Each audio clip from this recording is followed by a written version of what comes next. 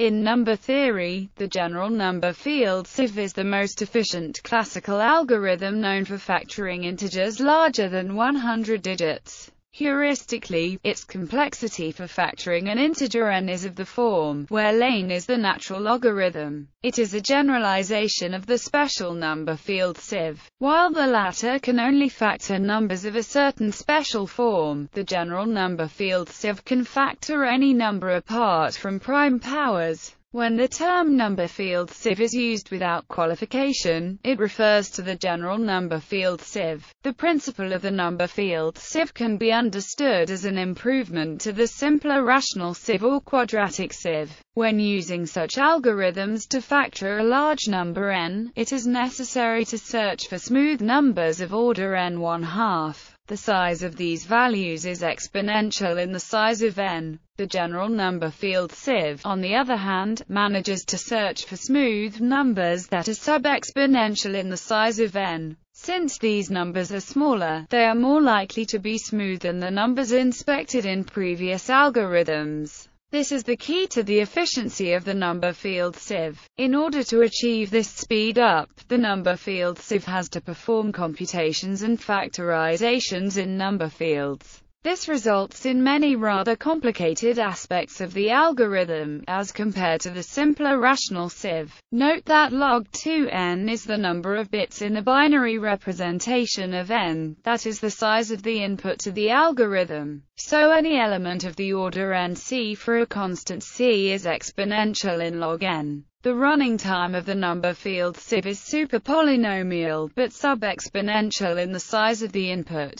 Number fields. Suppose f is a k-degree polynomial over q, and r is a complex root of f. Then, f equals 0, which can be rearranged to express rk as a linear combination of powers of r less than k. This equation can be used to reduce or weigh any powers of rk. For example, if f equals x2 plus 1 and r is the imaginary unit I, then I2 plus 1 equals 0, or I2 equals minus 1. This allows us to define the complex product. In general, this leads directly to the algebraic number field Q, R, which can be defined as the set of real numbers given by. The product of any two such values can be computed by taking the products as polynomials, then reducing any powers of Rk as described above, yielding a value in the same form. To ensure that this field is actually k-dimensional and does not collapse to an even smaller field, it is sufficient that f is an irreducible polynomial over the rationals. Similarly, one may define the ring of integers OQ, R, as the subset of Q, R, where A0, at -1 are restricted to be integers. In some cases, this ring of integers is equivalent to the ring Z, R. However, there are many exceptions, such as for q square root d, when d is equal to 1 modulo 4. Method. Two polynomials f and g of small degrees d and d are chosen, which have integer coefficients, which are irreducible over the rationals, and which, when interpreted mod n, have a common integer root m. An optimal strategy for choosing these polynomials is not known. One simple method is to pick a degree d for a polynomial. Consider the expansion of n in base m for a number of different m of order n1, d, and pick f as the polynomial with the smallest coefficients and g as x minus m. Consider the number field rings Z, R1, and Z, R2, where R1 and R2 are roots of the polynomials f and g. Since f is of degree d with integer coefficients, if a and b are integers, then so will be bdf, which we call r. Similarly, s equals bg is an integer.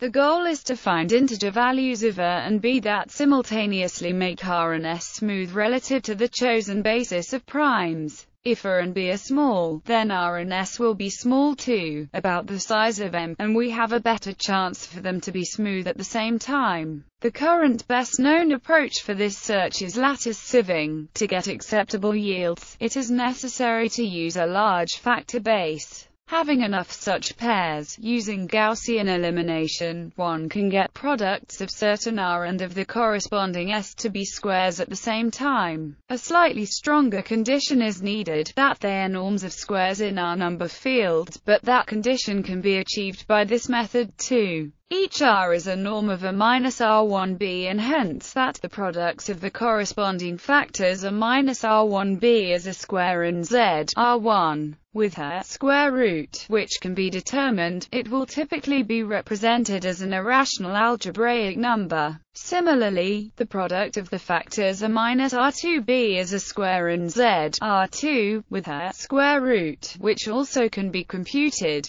It should be remarked that the use of Gaussian elimination does not give the optimal runtime of the algorithm. Instead, sparse matrix solving algorithms such as Bloch-Lanczos or Bloch-Wiedemann are used. Since M is a root of both F and G mod N, there are homomorphisms from the rings Z R1 and Z R2 to the ring Z and Z, which map R1 and R2 to M. And these homomorphisms will map each square root into its integer representative. Now the products of the factors A minus MB mod N can be obtained as a square in two ways, one for each homomorphism. Thus, one can find two numbers x and y, with x2 minus y2 divisible by n, and again with probability at least 1/2 we get a factor of n by finding the greatest common divisor of n and x minus y. Improving polynomial choice. The choice of polynomial can dramatically affect the time to complete the remainder of the algorithm. The method of choosing polynomials based on the expansion of n in base m shown above is suboptimal in many practical situations, leading to the development of better methods. One such method was suggested by Murphy and Brent. They introduce a two-part score for polynomials,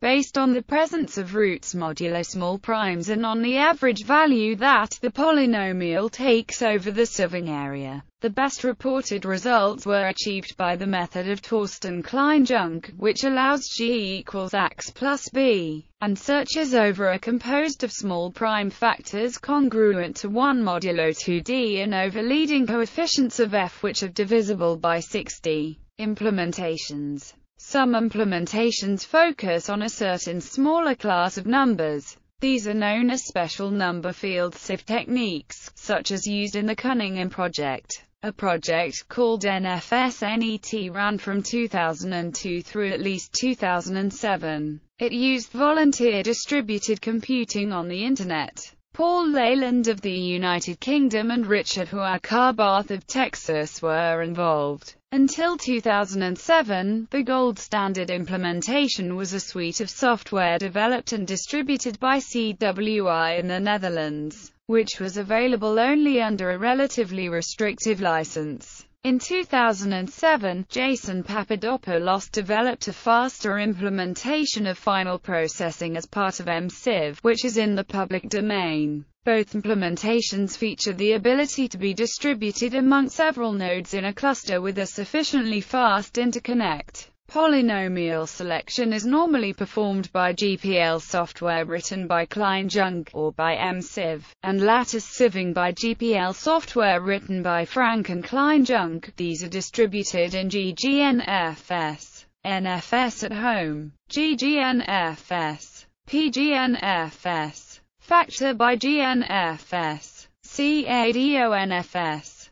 Sieve, which contains excellent final processing code, a good implementation of the polynomial selection which is very good for smaller numbers, and an implementation of the line Sieve, KMGNFS.